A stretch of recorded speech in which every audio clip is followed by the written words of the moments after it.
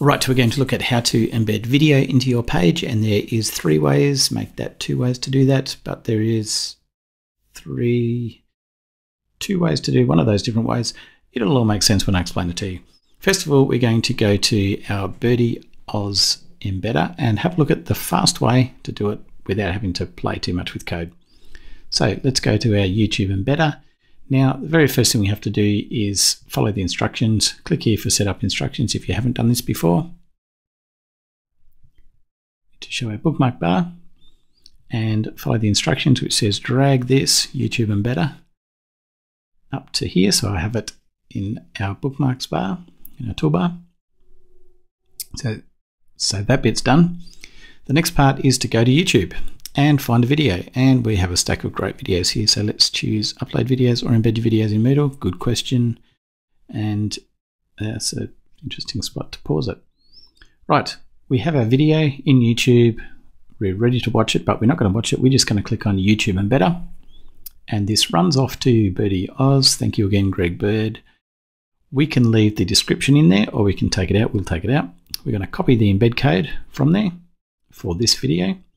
Using our quick embedder, we're going to go back to our page, click on settings, scroll down, go into our code and paste it in.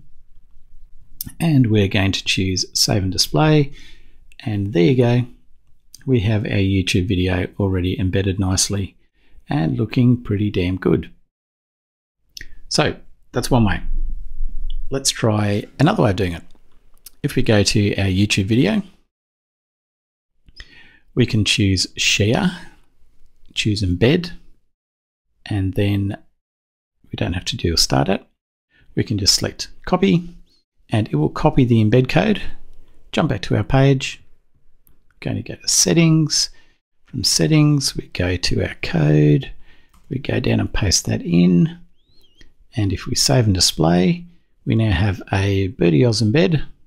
We also have a normal YouTube embed. Notice the difference.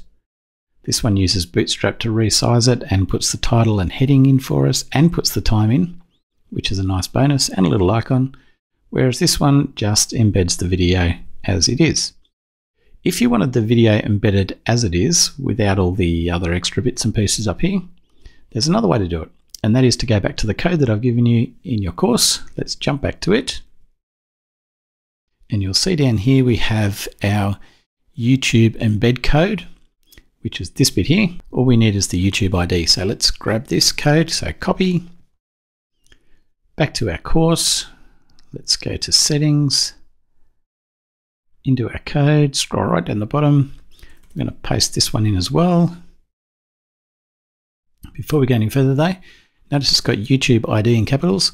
We need to go back to our actual video and grab the YouTube ID, which is to share, and grab the end of that. So that's the bit we want.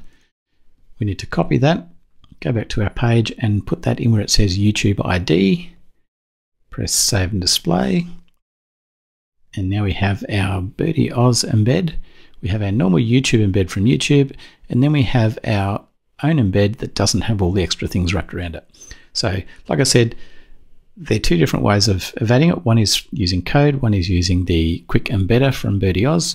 Either one will work and do the job, but if you do add the code, there is 2 ways of adding the code as well. You can do it from the YouTube code embed, or you can do it from that extra code that I just gave you. That is incredibly useful. So there's 3 different ways of adding a YouTube video into your content.